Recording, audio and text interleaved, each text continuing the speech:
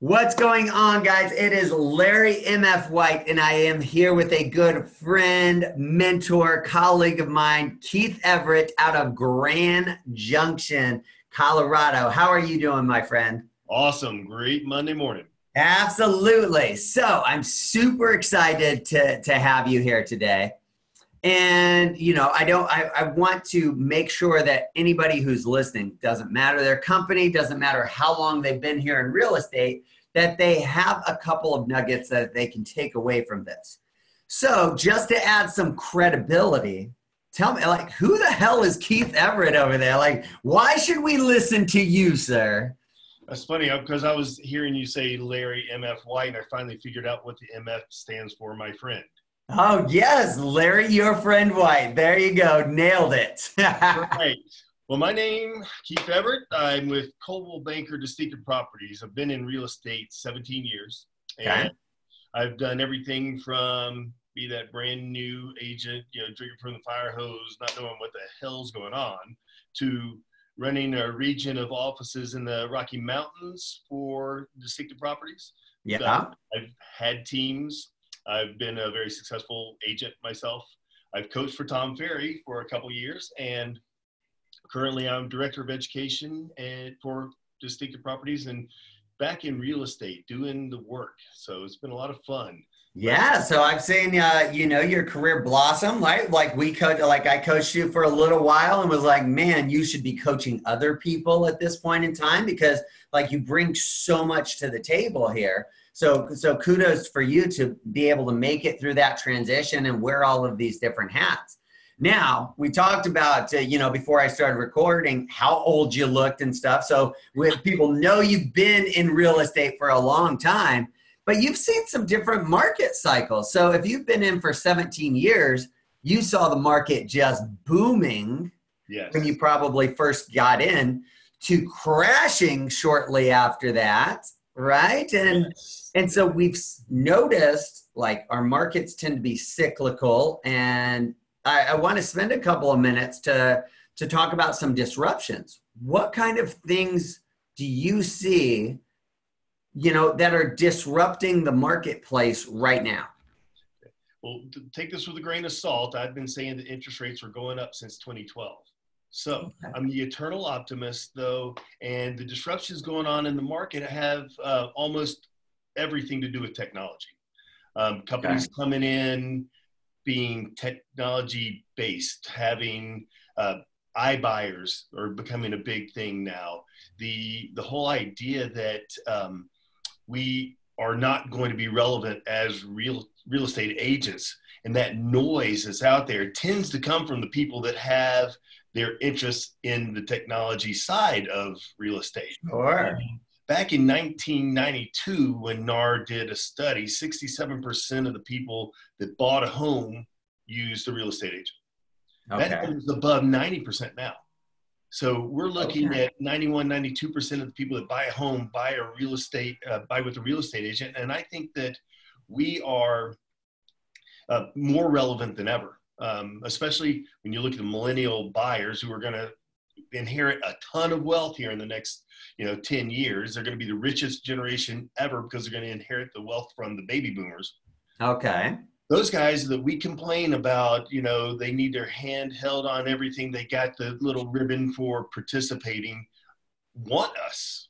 Now, they're going to do a lot of the research. They're going to use technology to find homes and to find agents. And they Yeah. want us to guide them through that process.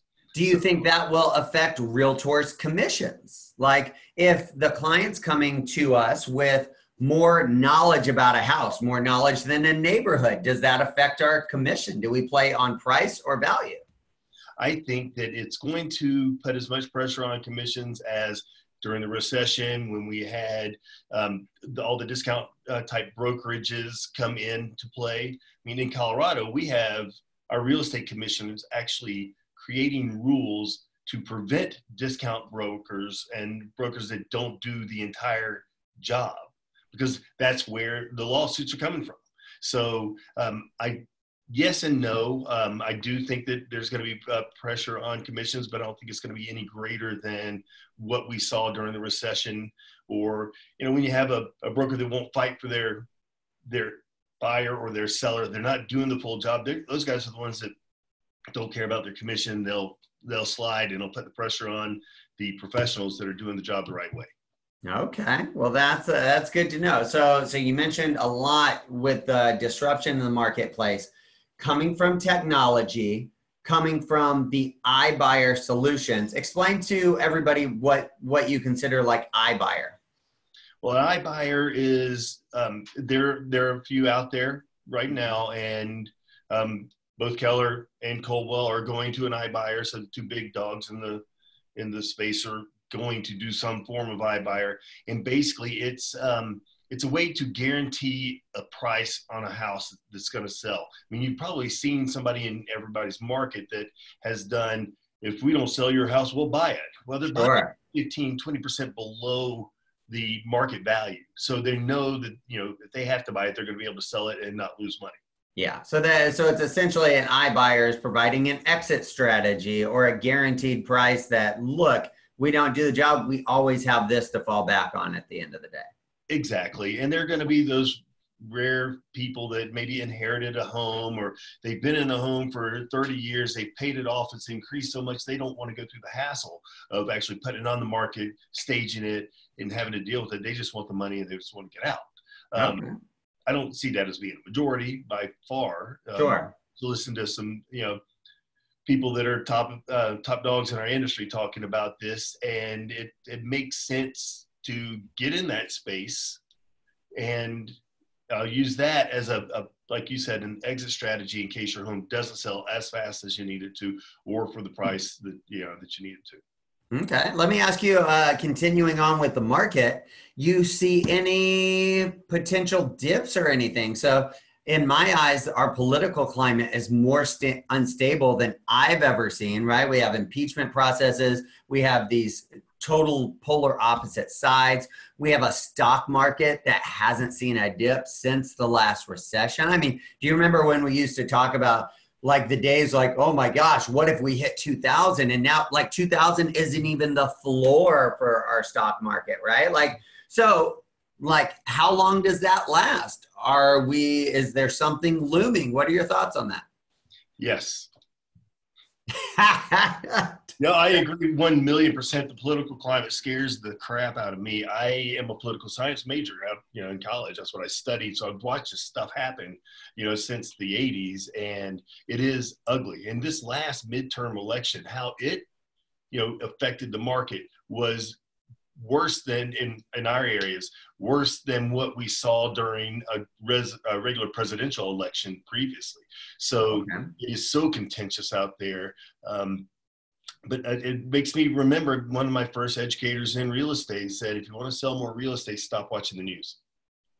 Ooh, if you want to start selling more real estate, stop watching the news. I like that nugget right there. I mean, we don't have any control over that.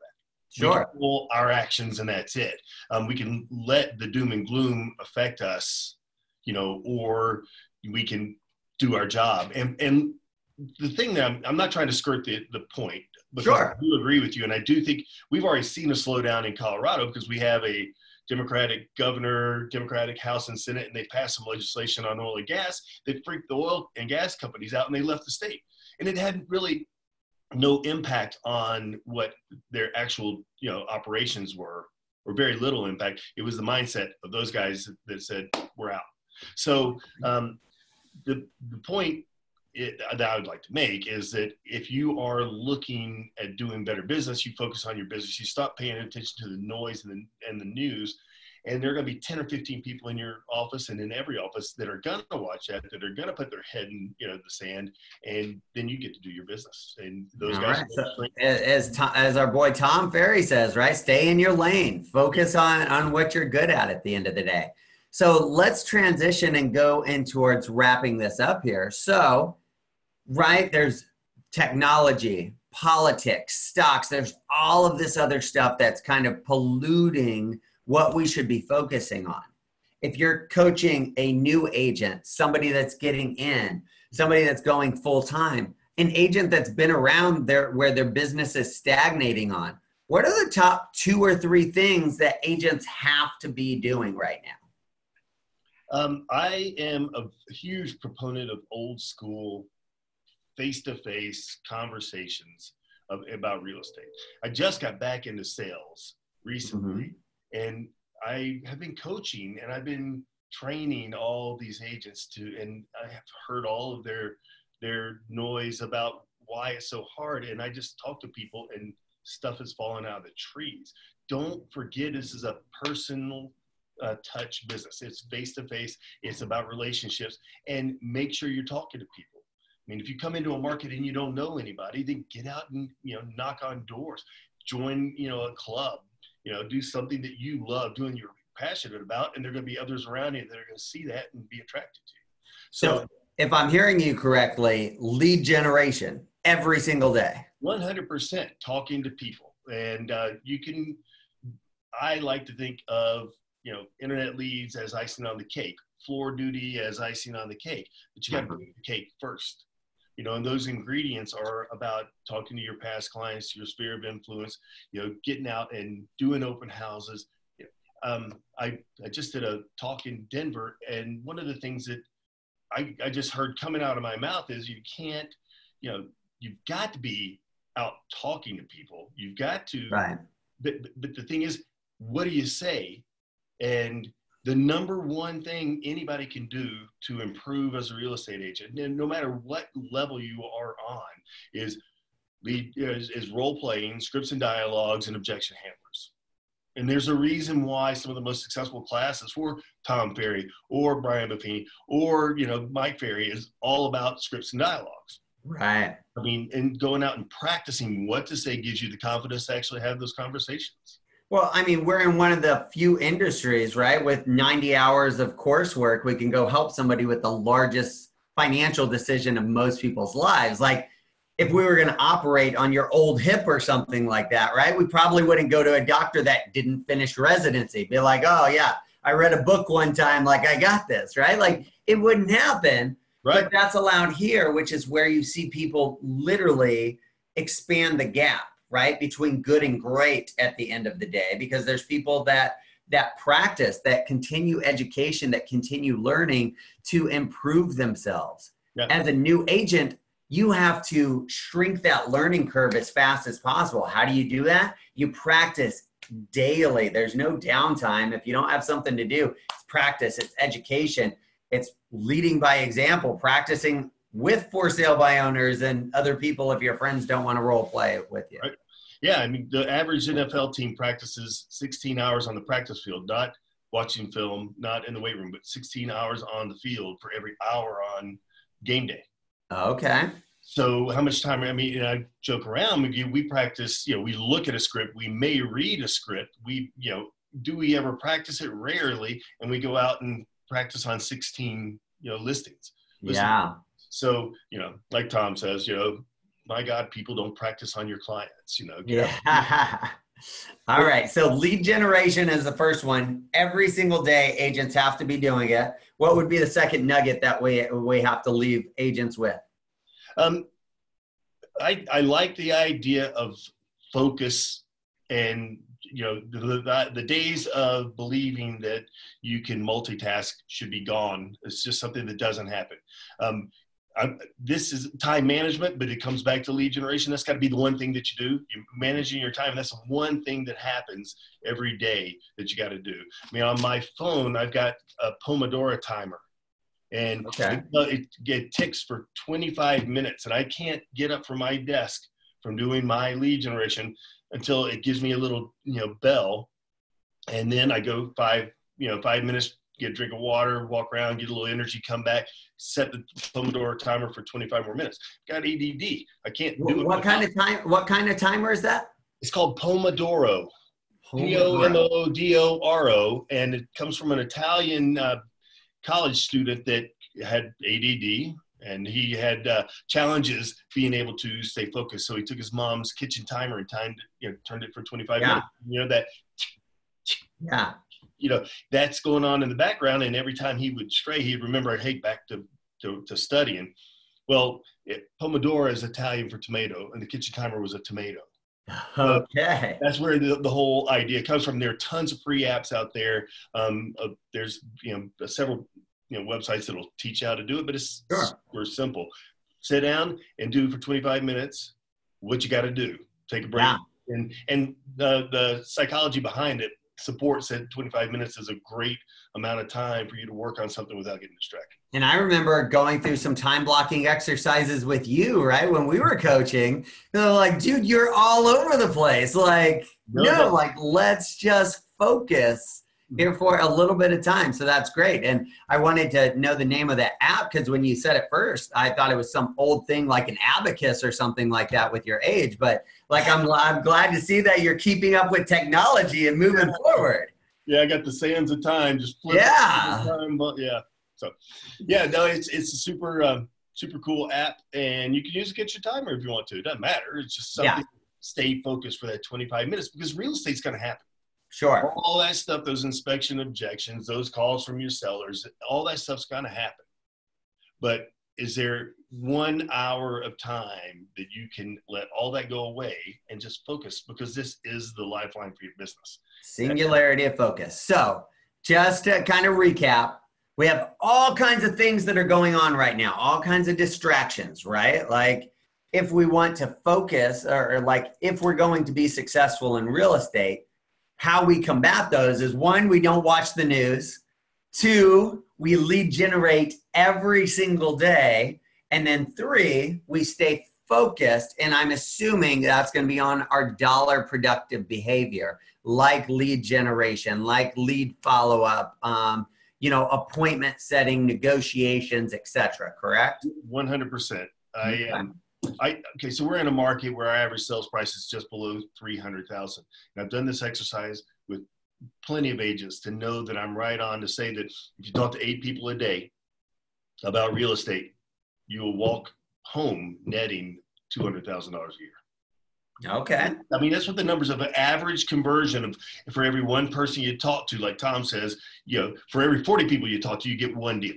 Sure. As you get better, that might be for every 25 people you talk to. Right. It might be every 80 people you talk to. But you talk to 8 people a day in order to walk home with $200,000. I mean, it boggles the mind how simple it is. It's just not easy. So, are you interested or committed in real estate? There you go. Yep. Right? That's what it comes down to. A lot of people want to be that top producing agent. They don't want to necessarily do all the things that it takes to get that. And that's one of those things.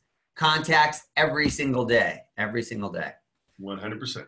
Well, beautiful. Keith, I appreciate your time. I appreciate your education, your nuggets, for all of the agents that'll join us on here. I will make sure that you're tagged on this so people can connect with you as well if they need any tools or resources. I thank you for your time, my friend, and I will talk to you soon. Sounds great. Thank you, Larry.